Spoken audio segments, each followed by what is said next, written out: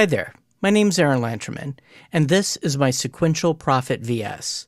And this is the Arturia Prophet VS software synthesizer.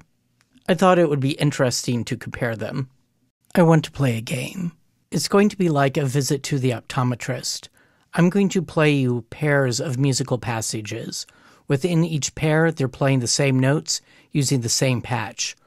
One of the instances of the pair is using the hardware Sequential Prophet VS, and the other is using the Arturia soft synth. Your mission is to tell me which is the original Sequential Prophet VS hardware. You can report your findings by leaving a comment below. That's just a series of letters and numbers, but note that I have to use uppercase and lowercase letters because there are so many of them, so be sure to make that distinction. You don't have to do them all, you can just pick a couple. And as everyone knows, hardware is obviously superior to software, so this should be an easy job. I'm taking the output of the Sequential Prophet VS and putting it into a couple of inputs on my RME Fireface 800.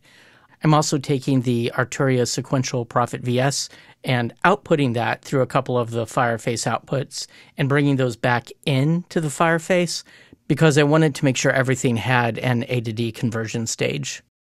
One strange problem I ran into is that there seems to be a difference in volume between the soft synth and the original hardware that varies from patch to patch.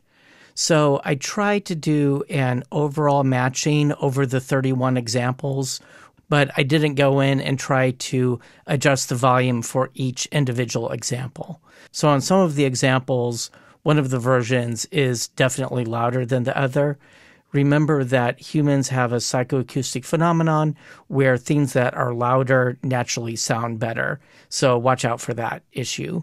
But you can go back and rewind and listen to these examples as much as you want, turn the volume up and down, whatever. Okay, here we go. There are 31 examples.